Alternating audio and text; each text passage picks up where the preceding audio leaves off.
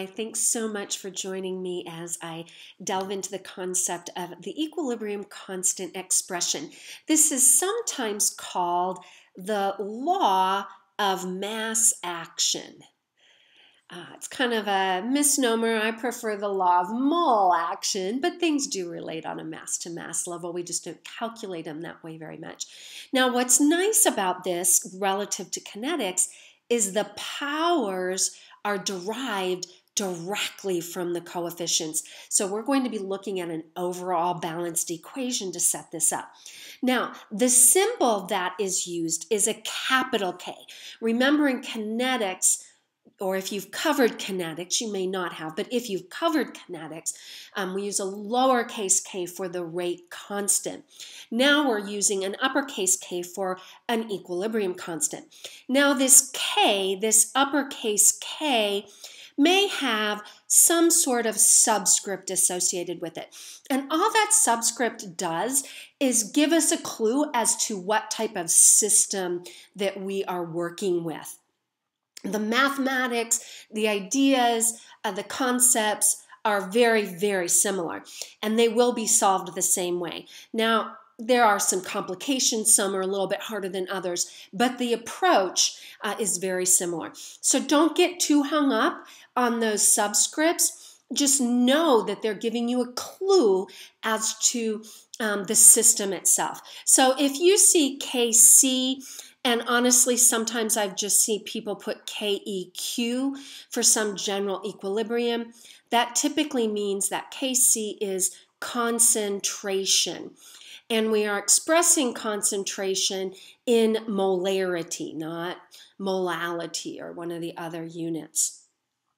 K with a subscript P, a capital P there, we are going to be describing the relative amounts of reactants and products in terms of partial pressures.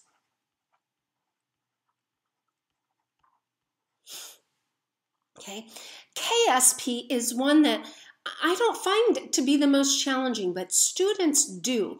And so I'm going to be working very hard on that video to help give you clues as to how to make it a little bit more attainable. And that's KSP. The S and the P stand for solubility product. Solubility, sorry, hard to write and talk at the same time. That's an L. Okay, product.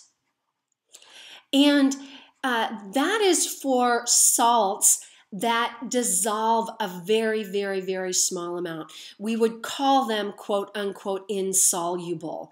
But the reality is a small amount does dissolve. And we can study that equilibrium as it goes from being solid salt to aqueous ions.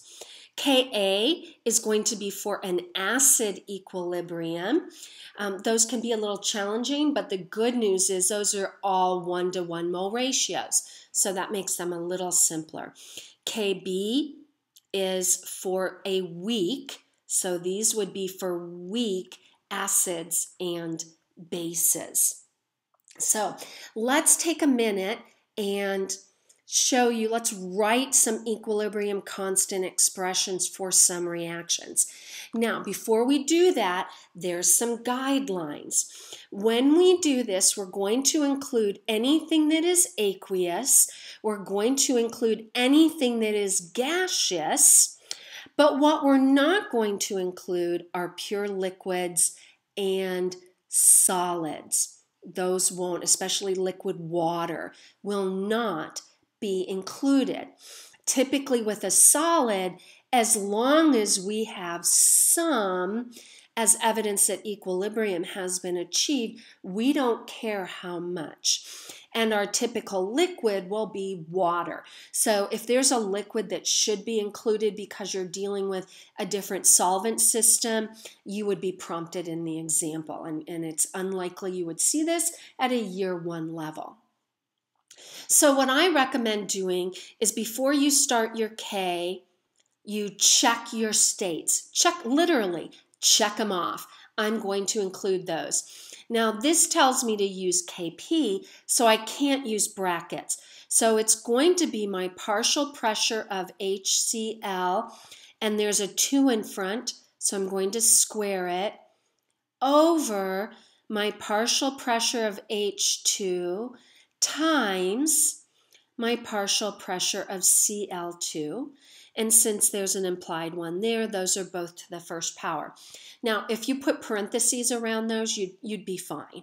But do not use square brackets. Square brackets communicate molarity. Okay, so let's take a look at our next one. So go through, this is a single replacement. Notice that it's a net ionic reaction as well. We've thrown off some sort of spectator ion, such as nitrate.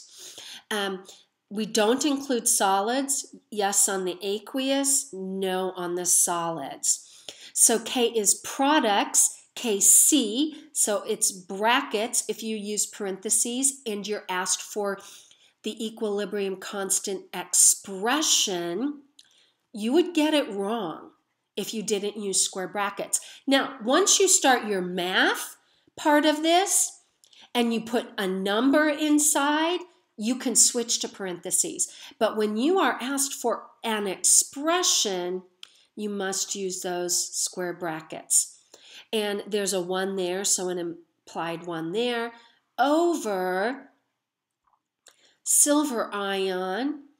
Now, silver ion has, I don't know why I put a 2 there, sorry about that, a positive charge. There's a 2 in front, so I'm going to square that. All right, the next one is also Kc. No solid, yes gas, no solid, yes gas. Okay, so I'm going to use brackets, O2, and I'll go to a different color to make my point. There's a 3 in front, so you raise it to the 3. This is all about multiplication, division, and powers. And this would be over H2O gas. If it was a liquid, we wouldn't include it, but we have to include it as a gas. And that would be squared, would be our expression. And let's just do a couple of others, just to kind of give you a good example. This is actually, and you can't quite see it because we haven't learned it yet, but I want to give you a heads up. This is a KSP. We don't include solids. We do include aqueous. So I've got strontium ion cubed times phosphate ion squared over, well, there's no reactants. There's nothing to put on the bottom. Now, if it makes you feel better, you can put the number 1 in the bottom, but you don't have to put anything in the bottom. It's just a numerator. And that's what we'll see when we do KSP. Okay, let's do one more. This is, oh wait, we're transferring a proton. So this is an acid base. We're going to call it Kc. We're going to do it in terms of molarity. But this is HC6H5O2 to the first times hydroxide to the first over C6H5O2 negative to the first.